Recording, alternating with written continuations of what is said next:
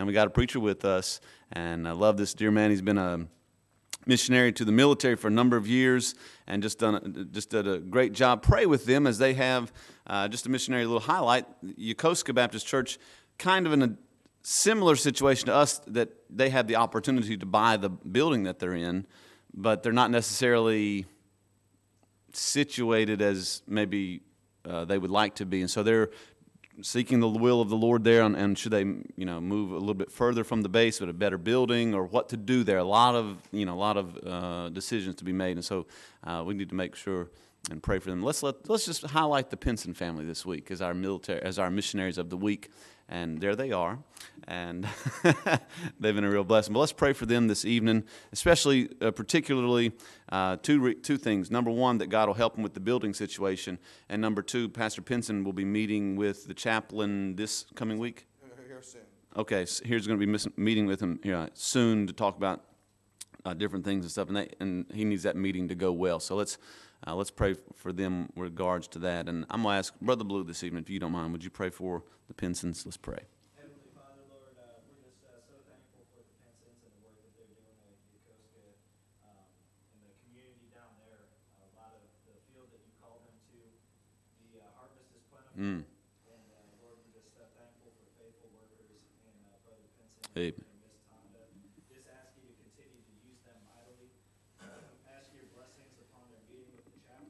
And just to find the right situation for the building that would meet the needs of the work that they're doing down there, Lord. Just ask you to continue to shower them with blessings and your mercy, and just to have your blessings upon their ministry, and just continue to use them mightily for your will. It's in Jesus' name we pray and ask these things. Amen. Amen. We'll be sure and pray for the Pinsons all week this week. Well, without further ado, my dear brother, come on up and preach the word of God to us one last time. Amen. Amen, brother. Thanks, sir. Amen, brother. Appreciate it, preacher. Thank you so much. Well, praise the Lord. Daja bu. I'm not saying no more Japanese words because Miss Lucy, she told me today I wasn't saying them right, so I ain't saying no more. Amen. I'm going to South Africa, hopefully in January. Preach again for the 13th, 14th. Been there several times. Looking forward to going there again and singing Zulu there. Now, Lucy don't like that either, amen, because she is Zulu, amen. But I sing the way the Lord told me to sing. The Bible doesn't say to sing on tune. It says sing a joyful noise, amen. The Bible says let the redeemed of the Lord say so, amen. Amen. I can't wait till I get in the heavenly choir. We'll all be the same up there, amen, in the heavenly choir, amen. And I know when the Lord made me, he didn't give me any musical talents, but he gave it to my wife and my family, amen. I appreciate them, Thank you for playing that. Where'd she go to? Oh, my. If she could hear me, I appreciate her playing the piano, amen. My little girl played the piano, and she plays and everything. It's always a blessing to see that as well, too, and thank God for that. Well, what a week. Man, what a week, and what we saw God do this week was a blessing, and I just enjoyed being here and just being around your pastor and his family and so forth. Don't take him for granted, folks, amen. Love on them, take care of them, bless their socks off, amen. Well, just take care of them, and just let them know that you appreciate them and so forth, and just work out. And I tell you, it sure is a blessing. And when you PCS and go back to the States, it's a different world back there as far as trying to find the closeness that you have in a military ministry. Military churches are just special because we normally have one thing in common. We are separated from our families. Of course, we know the pastor's wife, her family is here, amen. And that's that's not normal. And but her family's here, and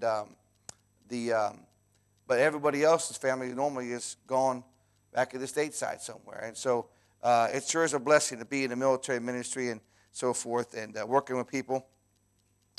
Tonight, I wanted to preach out of the book of Acts, chapter number 1, in your Bibles. If you got time to open up your Bible, Acts chapter number 1.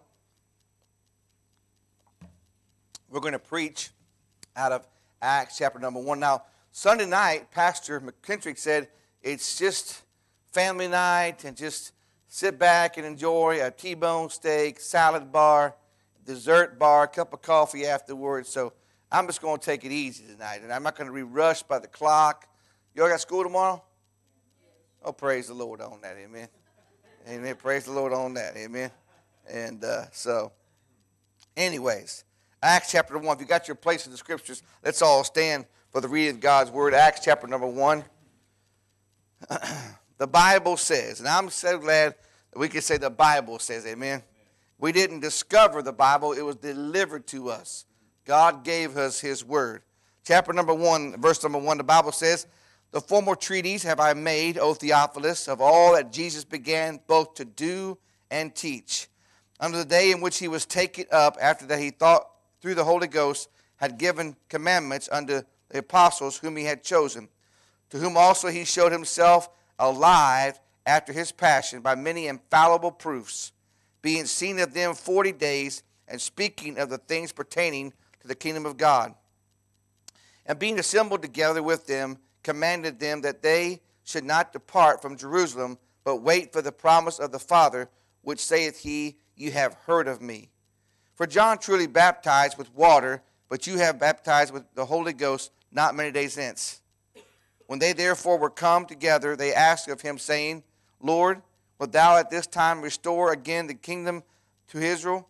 He said unto them, it is not for you to know the times or the seasons which the Father hath put in his own power. But ye shall receive power after the Holy Ghost come upon you, and ye shall be witnesses unto me both in Jerusalem and in Judea and in Samaria and in the uttermost part of the earth. And when he had spoken these things, while they beheld, he was taken up, and a cloud received him out of their sight. Verse 10, and while they looked steadfastly toward heaven, as he went up, behold, two men stood by them in white apparel, which also said, ye men of Galilee, why stand ye gazing up into heaven? This same Jesus, which is taken up from you into heaven, shall so come in like manner as you have seen him go into heaven. I'm going to preach tonight out of this text here, why I am committed to missions. Now this morning, you made a commitment by the grace of God, by your faith promise, that you are going to commit to a year to help support the missionaries and missionary projects out of Yokota Baptist Church. Amen. Down there at Yokota sometimes, my assistant gets up in the pulpit. I don't know, he just says Yokota all the time. So I said, brother, you ought to just say YBC, amen. You say YBC, you'll be all right, amen. Amen. But trying to reach the world with the gospel of Jesus Christ right here in this community and also around the world. Let's have a word of prayer. Heavenly Father, I pray you bless the reading of thy word. Thank you for the Bible. We ask this now in Jesus' name, Lord, and amen. You may be seated, please, and thank you for standing for the reading of God's word. Now, why am I committed to missions, and why should you be committed to missions?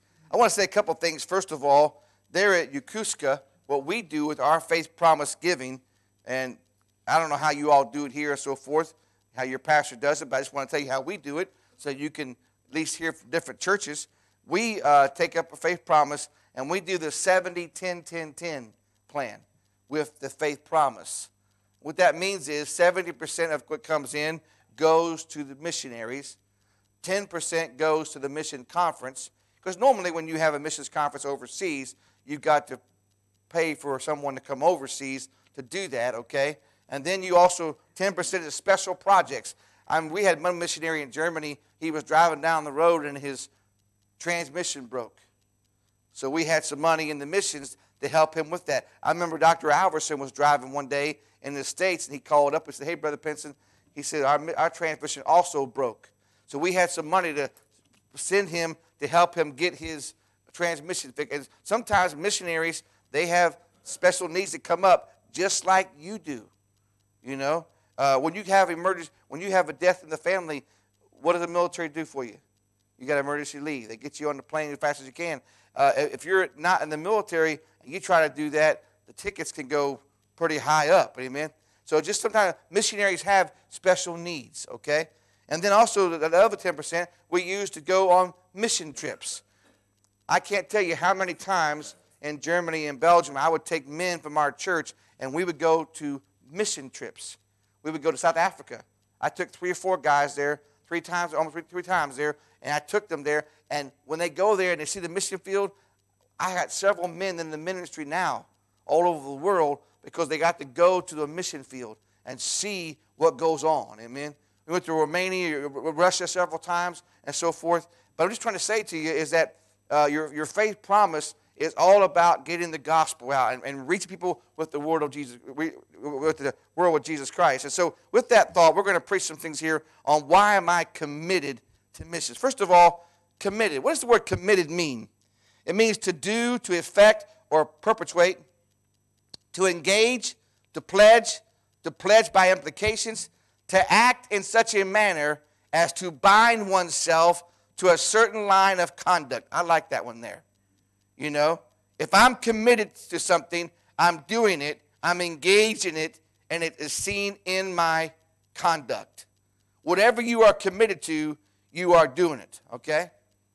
There are a lot of things that we say we are committed to, but you will never know it by our actions, amen? I mean, if you're committed to missions, you're going to be committed because, again, it's a way of life. It's how you live your life. And, you know, when you fall in love with Jesus and you're thankful he saved you, I mean, you're willing to do anything, whatever he wants you to do. You have a grateful, thankful heart about you and everything. So what a blessing. So are you committed? Are you engaged in doing that? You know, and the way you live, you're not going to plan things around. You're going to make sure your calendar, when it comes to time to come to the house of God, you're going to be here, amen? Your kids should not wake up on Sunday morning and say, are we going to church? No. It should be automatic in their mind. You know what I'm saying?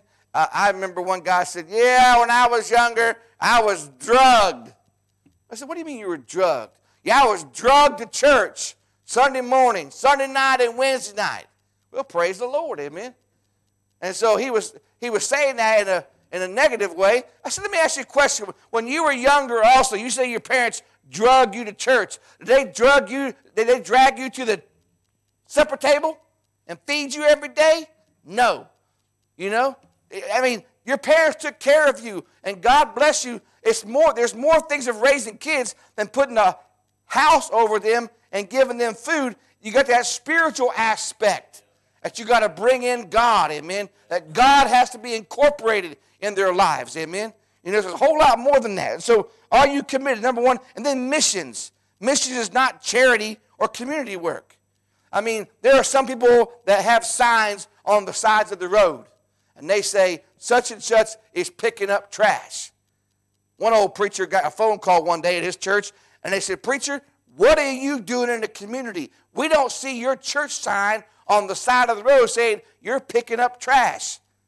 He said, God didn't call me to pick up trash. God called me to preach the gospel, amen? He said, by the way, so you know, we had a drunkard get saved last week, amen? He got saved by the grace of God, and that drunkard that used to be a drunkard and spend his paycheck at the bar, now he comes to church and with his family all the time. Amen?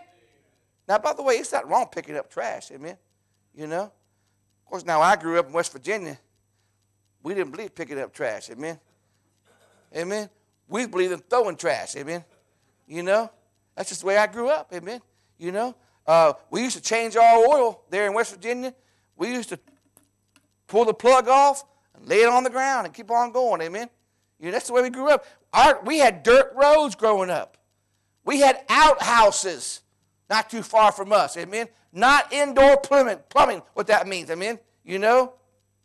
And my dad would we didn't have no seatbelts growing up, amen? We'd get back in the pickup truck, 4 or 5 of us, 8 of us, and ride to town 10 or 15 miles with no seatbelts. I know some of you all say, oh my. That's the way I grew up, amen? You know, I grew up with shotguns in the back of the pickup truck loaded. Amen? You know what I mean on that, brother? You follow me on that, amen? You know what I'm saying, you know? I mean, nowadays, I never touched the guns, you know? I mean, I just don't understand nowadays how people do things and how they think. God bless them, amen? You know? So mission is not just doing charity work or community work. And by the way, it's not wrong to do community work. I'm not saying that. I am saying, though, if we're committed to missions, that's not the most important thing. Souls are the most important thing. Amen? All right? Missions is not just going soul winning. It is, but not the whole thing. Missions is evangelizing the whole world. Missions is planting independent Baptist soul winning churches worldwide. If you are committed to missions, you are engaged in and involved in world evangelization. Amen? So what I'm say is, it's important for us to understand when it comes down to being committed to missions. You know? And by the way, someone right here tonight, God may be calling you into missions.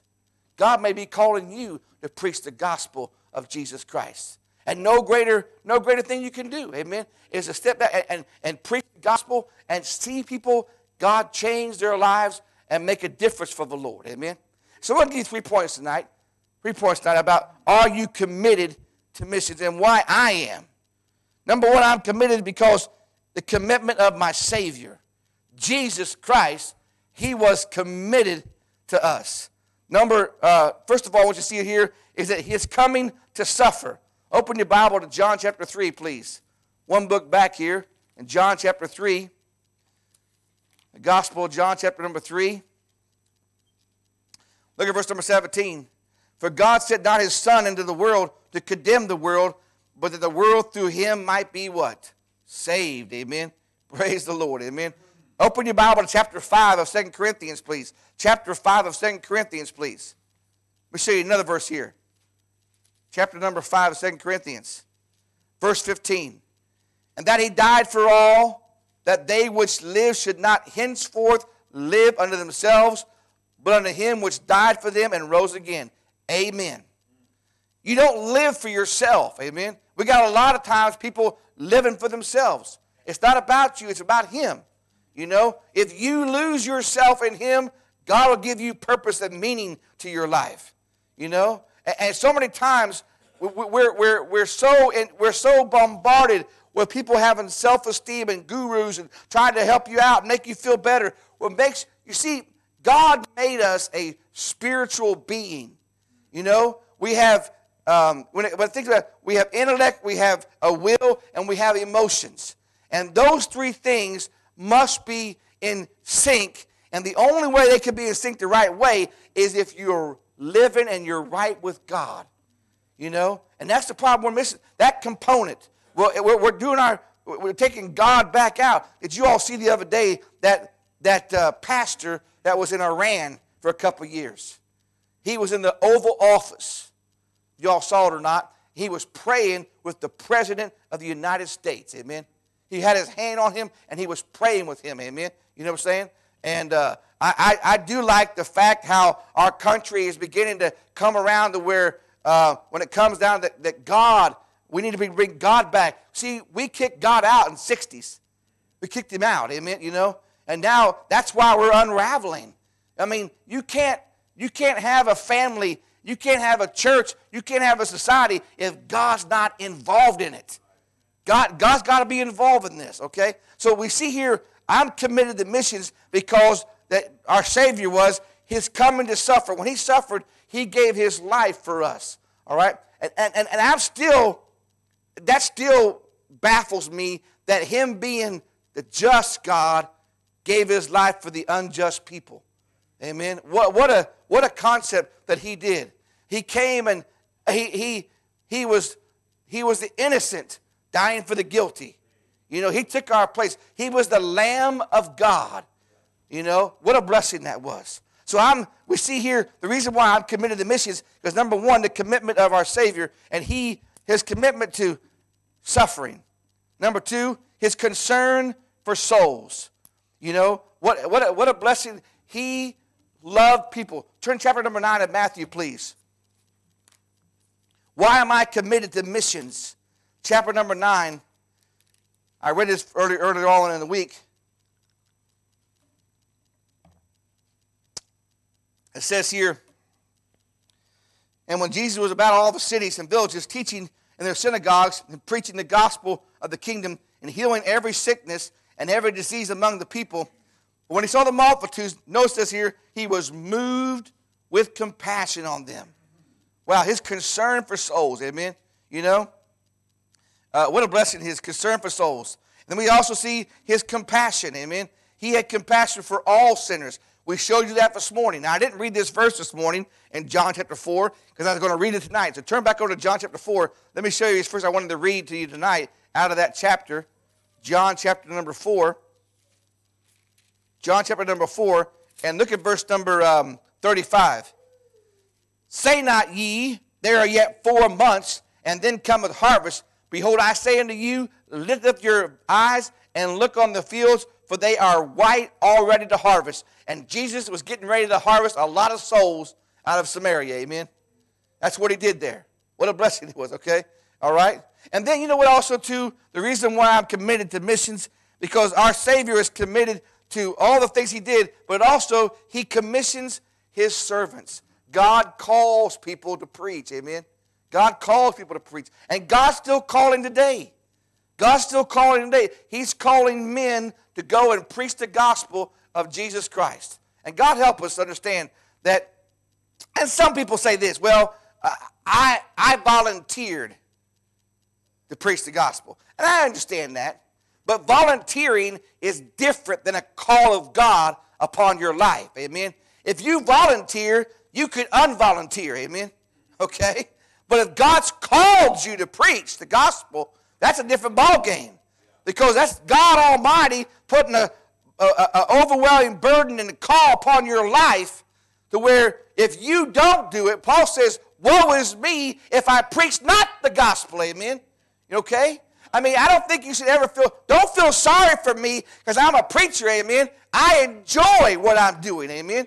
All right? Now, I'm not saying you can't pray for me, like I hope you do. I'm not saying you can't do things, not saying that at all. What I am saying is don't feel sorry for me because I love preaching the Bible, amen?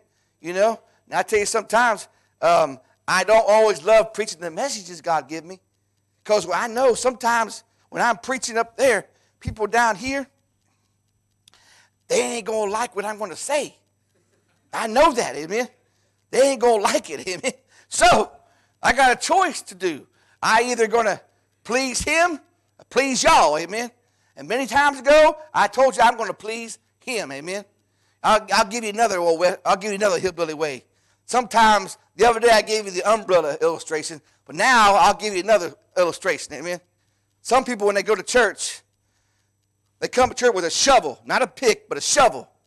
And they hear the preaching of the word of God, and they say, on back, amen. They on back it, amen. They on back it. You know what I'm saying? You know, they don't want it for themselves, amen. It's on back, amen. You know? And there is a big difference from being under the word of God than being in the word of God for yourself, amen. And a lot of times when you come to church, you're under the word of God. The Bible's being preached, amen. But oh, what a difference if you'll take the Bible and get it in for yourself, amen. So I'm committed to missions, number one, because of the commitment of my Savior, amen. You know, he called those 11 disciples and commissioned them to establish churches because of his commitment to missions, amen. So we see here, first of all, I'm committed to missions because of the commitment of my Savior. Number two, I want you to see here, because of the commandments in the Scriptures. I'm committed to missions because of the commandments in the Scriptures. Open your Bible to chapter 28 of Matthew. Chapter 28 of Matthew.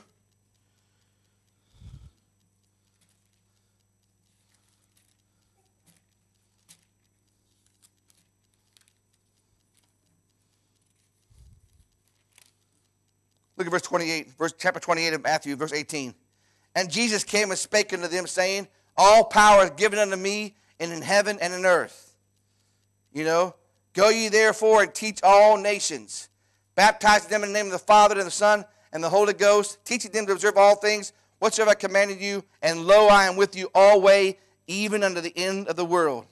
Now, many, many years ago, I heard a preacher preach this message, Pastor, and boy, it really sunk into me when he said this.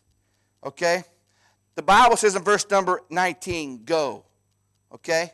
But also, if we don't go, so God says for us to go into all the world. So if we don't go into all the world, look down there in verse number 20. If we don't go, there ain't no lo. And lo, I'm with you always. No go, no lo. Amen? So I don't know about you. I want God to lo with me always, don't you? Amen? So I'm going to go ahead and go. Amen? And I'm going to give the gospel, tell people about the Lord Jesus Christ. And so no go, no lo. Okay? All right?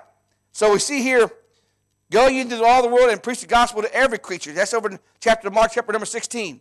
Okay? All right? Turn over there to John chapter 20, please. John chapter 20.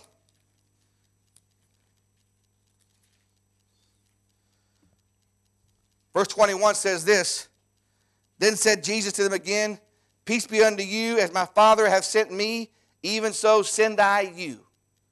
God help us to understand that God's about that. So when it comes to this issue of being committed to missions, I'm committed because of the commitment of my Savior, number one. Number two, the commandments in the Scriptures. Our ministry should be one to win souls, baptize the saints, and to teach them to serve. Amen. You see, I think it's a big job to get folks, when they get saved, that's just the beginning of their Christian life. And then they got to get involved, okay? All right? And by the way, when you come to church, we're not here to make you feel good. We're here to get you right with God, amen? So you can serve the Lord, amen? I mean, this church doesn't operate by the pastor and his family. It takes many people to help this thing go, amen? Okay? And I'm for one of this saying, many hands make light work, amen? You know what I'm saying? You know? And the job of the preacher is to get you prepared for the work of the ministry, the Bible says. That's the job of the preacher is. So our ministry is to do those things. Number two, our mission is every person in the world to hear the gospel, and every place. Every person and every place. Okay? All right? Our methodology is, go back to Acts chapter number 1, please. Acts chapter number 1, please.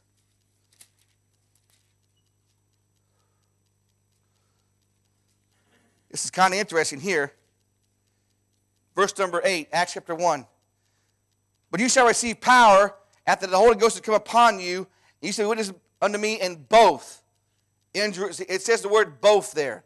We have an obligation to do both. To preach the gospel right here, but also preach the gospel in the regions beyond. How can we do both? I mean, I'm right here preaching. I'm in Yokota. How can I be in China or Japan or, other parts of Japan, or how can I be in South Africa? How can I be over there? Well, you're right here locally, and God has given us missionaries to accomplish that both. Amen? So we have to do both. So our methodology is do it right here and do it in the regions beyond us. Amen? Okay? Give the gospel everywhere we can. Okay? Our ministry of winning souls, baptizing the saints, and teaching them to serve is our mission to every person and to every place. It is to be done both here at home and the rest of the world at the same time. Wow. What an obligation. Amen. It is impossible to do this unless you are committed to missions. You can't fulfill that responsibility if you're not involved in missions yourself. Amen.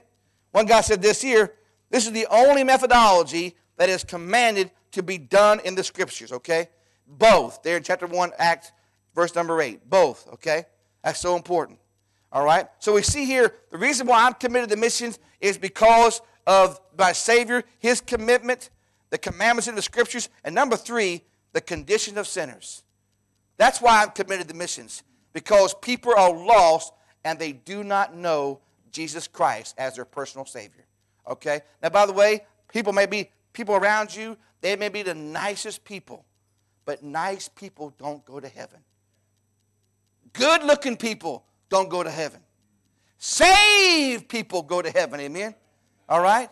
Okay? And I tell you, that's why it's so important for you to live for God and so forth, because you don't know who you're going to impact. All right? That's why your family and your loved ones, your own children one day, if you don't have no children, we began to pray for our children before we even had them. We said, Lord, pray our children will get saved. Amen? And all 5 of my children are saved. My 3 daughter-in-laws are saved. Amen? And what a blessing, all of that, you know. Now I got my grandson. I'm praying for him, for Eli to get saved. He turned 1 year on Friday, you know. And his mom and daddy, they take him to church all the time, amen.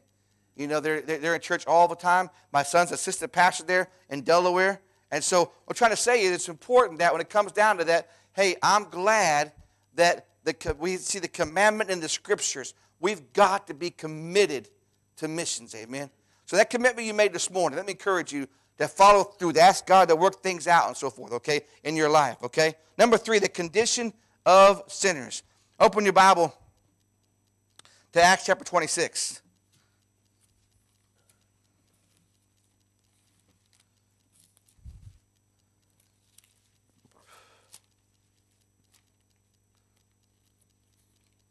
Acts 26, look at verse number 15.